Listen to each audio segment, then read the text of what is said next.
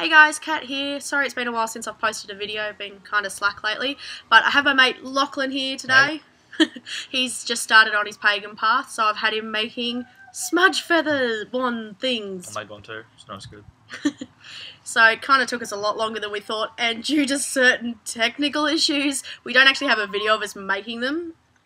Probably my fault, mostly.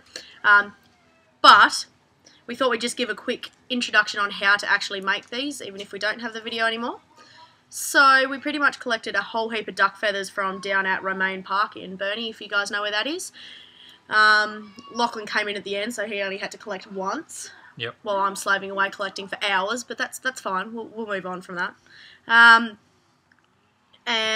Burnt ourselves multiple times on the hot glue gun. Hence the reason it's probably a good idea we didn't have the original video. Not really appropriate language.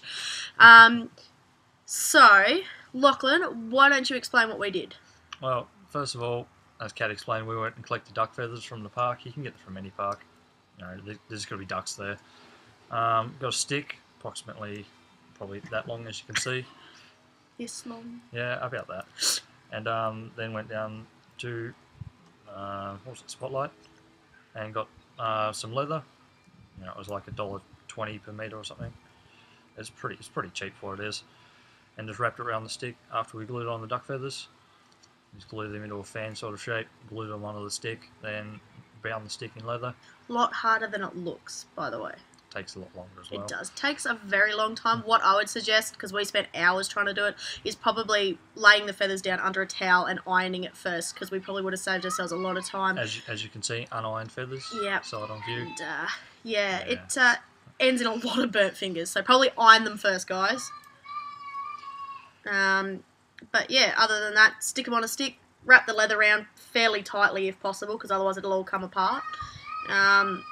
We just used a couple of stones on the bottom there. We've got a couple of extra bits under here. They're all pretty with, I don't know if you can really see them. It's just beads at the end. They're fun, just for the prettiness.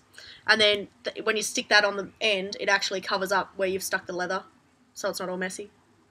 And then I've got a citrine stone up the top, because as you guys probably know, it's really good for cleansing, which is what this is for. You basically use it to smudge your incense around the room, spread it around. So I thought a citrine stone would be really good. And I've also got an ammonite one as well, because that's really good for blocking negative energies, as well as electronic waves and things like that for when you're trying to concentrate. I've just got a piece of amethyst on there, along with just 2 beads. Just keep it simple. Because he got sick of trying to cut the leather to make the real beads fit. Because turns out most beads don't really fit on leather real well. So that was fun. But yeah. So hopefully you'll be seeing a bit more of Lachlan. You should be seeing a lot more videos from me in the future now. My daughter's just starting school tomorrow. Yay! So I should have more time to make a lot more videos. And hopefully stick to my promise of at least 1 video a week.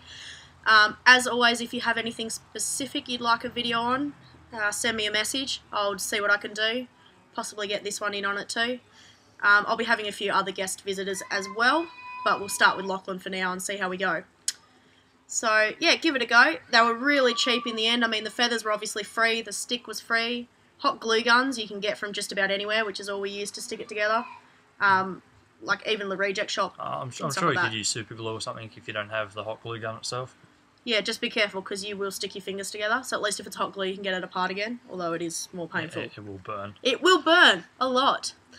Anyway, that's about it for this video. Hopefully I'll see you guys soon, and yeah, give it a go.